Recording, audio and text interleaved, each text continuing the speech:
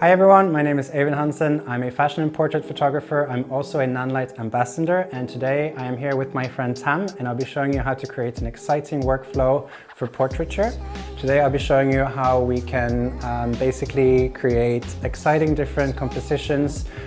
We're gonna go through some beautiful headshot lighting, and then also be showing you how we can create some exciting shapes with the light so it looks a bit more editorial. So for the first setup, I'll be using the FC500B as our key light. For the hair light, I'm using the Forza 60B Mark II for highlighting the hair.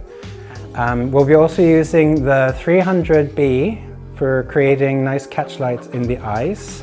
And we're also using something that is called a clamshell reflector. And the reason I'm using a clamshell reflector is that we're able to create really nice catch light in the eyes. So if you zoom in on Tamtam's face, you can see we've got a really nice curvature on the eyeballs, and you get a really nice connection between the camera and the model. I've also got the power slims in the background set to max, and basically what I'll be doing is just showing you how to do a quick little headshot workflow, and then also how we can kind of change the colors in the background so we can basically get a lot of different options in a really short amount of time. So I think maybe the background light is a little bit too bright. So basically I'll be going into the app. As you can see here, I've got all the lights connected to the Nanlink 2.0 app. And because I don't want the background light to be as bright as it is, because I think it looks a bit like a passport photo, for now I'm just going to turn off the background lighting. So it will come across now as a bit more gray, which for me is going to come across as a bit more editorial, especially with this lighting. So when you're working with a white backdrop and you kind of want to isolate the subject from the background, it's important to work with lights that have like these grids or honeycombs on it. And as you can see now, I've got the beauty dish with a softbox on, and this light is going to bleed a lot into our background. So to avoid this, I'm going to take off the beauty dish and I'm going to put a grid on it. So yeah, I've put a honeycomb grid on now. So it's just to kind of control the light. I just want to have it so I get a nice little catch light in the corner of Tam's face. So I'm doing a very close-up portrait of Tam. So I want to make sure his eyes are quite illuminated. So I'm bringing this table really close to his eyes so we get really nice reflections. So if we look now at the previous image where the background was very like illuminated, now I've turned off both lights and we've got a grid on this one, and instead of pointing at Tam, it's just pointing down into the reflector and bouncing up into Tam's face.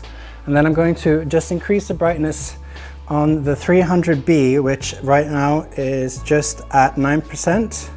And you see now, I just brought it up to like 40%, so we get a nice little catch light just in the corner of his eye. Cool. Tilt your head a little bit for me, Tam.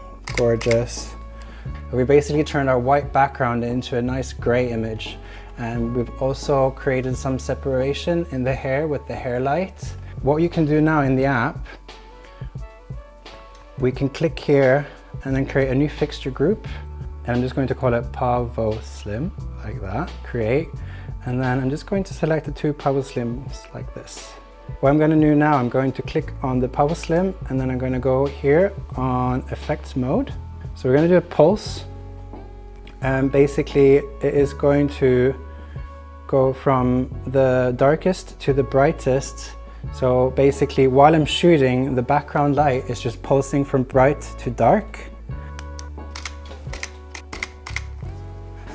I can have the model in one position and then the lights just go from brighter to darker. So it helps kind of create a nice little dynamic workflow in terms of like different lighting setups. Instead of going back to CCT mode, which is the Kelvin range, I'm just going here on HSI, which is the full color spectrum.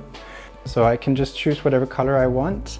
So let's say we've got, maybe we can make a nice little blue color. So I want to kind of have like a nice little complementary color in there, hence why the background is this bluish tint. So if I go back on the app and then I open the Forza 60B, so the Forza is now in 2700 Kelvin, and then our key lights, they're both at 5600 Kelvin. Chin up for me, beautiful. A little bit this way, there, a little bit down with the chin, great, beautiful. Got a nice kind of bluish tint, and it kind of almost looks like a kind of daytime kind of look.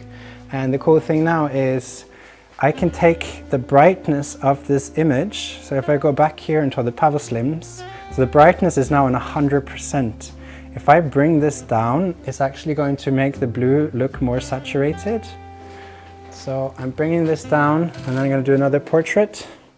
Tilt your head a little bit for me. They're beautiful. And if we go back here into capture one, we've got a nice even blue hue going around. And remember how I said about having a dynamic workflow? The cool thing now is so you see I'm on 29%, and rather than going through the different colors manually, you can just click here on HSI mode, and then you can go on effect mode again, and you can click here on the pulse. Instead of having a pulse, we're going to go on something called the hue loop. So while the background is just changing colors, I can just take pictures of Tam while everything is changing, and magically here in capture one we've got lots of different color options in the background. So this is how I would do a kind of beauty portrait setup. It is great for actors' headshots, it's great for personal branding, for businesses. It is very versatile. You can also fluctuate between darker and brighter backgrounds just by changing a few settings on your phone. Also, in addition to portraiture, as you can already tell, this is continuous lights, and the amazing thing about working with continuous lights is that it translates directly into motion and video. So we are able to have very nice dynamic shots, especially if you're doing, like, for example, interviews or working on like short films or something. It's great to have kind of these settings just like working their own magic in the background. So yeah, now I'm just changing it around a bit. The first kind of setup was very light and airy. It's very kind of good lighting for, like I said before, like personal branding or headshots and stuff. And we kind of want to make it a bit more moody. So we're just kind of we're getting rid of the clamshell reflector, and I've moved the beauty dish over to the side. So it's kind of become our new kind of main light. And I've dimmed the 500B, so it's just going to be a little bit of fill so we kind of don't lose any detail in the clothing. I'll do a couple of portraits like this, and then I'm going to move that light around after. Let's see, move one hand across, or maybe like there, that's nice. And twist a little bit towards me. There, that's great. Then chin up. I think we could probably also get a little bit of fill light with the Pavel Slim. So we're going back to CCT mode, and I'm just gonna add a little bit of separation. And for this shot, I'm also going to kill the hair light. I just need to adjust a little bit because he was seated and he's a bit taller. So right now what I'm gonna do instead, I'm gonna take the grid off, my key light here, and rather than pointing it directly at Tam, it's more facing me. And the reason I'm doing that is so that we kind of like get all of the side light spilling off of the softbox, and basically that means that you are catching the softest light of it. If we're pointing the light directly onto Tam's face, it gets a bit too harsh, and it's also going to spill on our backdrop. So I'm just kind of angling it a bit more here, and then I'm just increasing the exposure a bit more on my camera. And then I've got a little bit of fill happening with the 500B, but not that much. And what I'm going to do now with the backdrop is go back to the pulse like we did before, and I am just going to put it on a really fast pulse. So it's basically going to fluctuate from the darkest to the brightest, and I'm going to shoot high speed. So basically we're going to record a bunch of different nice options. And there. Chin up for me, beautiful. So you can see now we get a really nice spectrum of options. So if you're working with the client and you've got these light pulsing in the background, it's really easy for the client to kind of see if it works with the darker or a brighter hue. And yeah, you can then quickly go on effect mode, and then we'll go, instead of pulse, we'll just go back on the hue loop. There, twist a little bit towards me, gorgeous, chin up, beautiful. Look at the light, there, great, nice.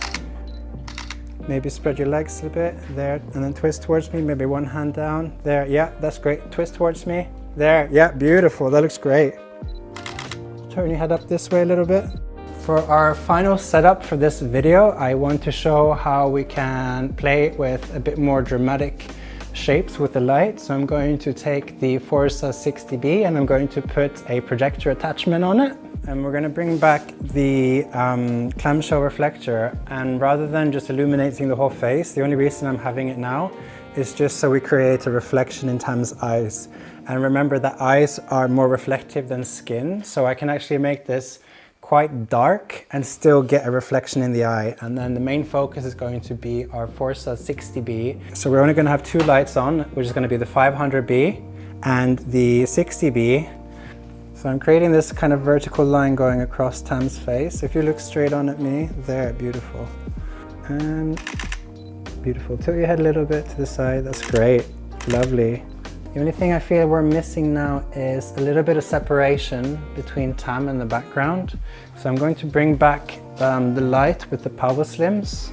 And instead of putting in a pulse like I did before, I'm just going to go it back on CCT and just bring up the brightness just ever so slightly. And there we go. We've got a beautiful editorial looking portrait. We've got this nice line going across Tam's face. And we've got a nice bit of sharpness here. You can see we've got the reflection from the clamshell, but still everything else is nice and dark. And yeah, this can also be converted into color if we want to play with that again. All you have to do now is change from CCT back to HSI, and maybe want to have like a nice dark red background. So let's see, if we want to make it dark, we just bring it to like 10% maybe.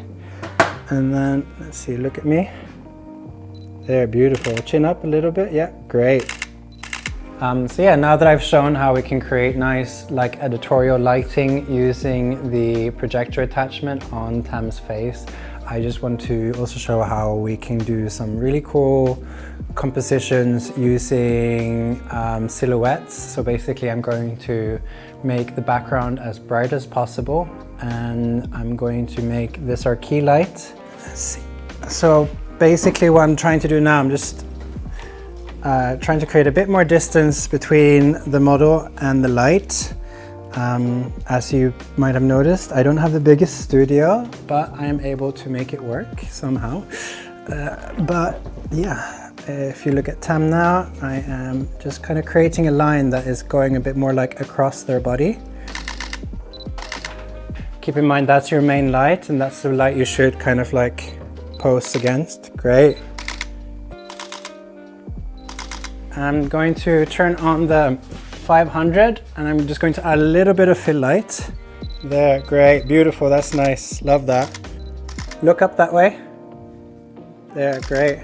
And then now, quickly, we can also just go here into the app, click on CCT mode, on the power slim, and then we'll go back here on effect mode, and we've got it running on a hue loop. Just doing the same thing again, but with different lighting. Lovely. So I really hope you enjoyed getting an insight into how I use Nanlite's products into my own workflow. I really enjoy working with color, but I also love working with like really contrast shadows, and I think these products that Nanlite have are such an amazing tool in my kit. And yeah, if you stick around for the next episode, I'm going to show you how I create like multi-chrome portraiture, which is all about mixing different colors. It's about gradients and breaking up the colors, so we don't have just one color backdrop, but something that goes into a gradient. Thank you so much, Tam Tam, for your help, and we'll see you next episode.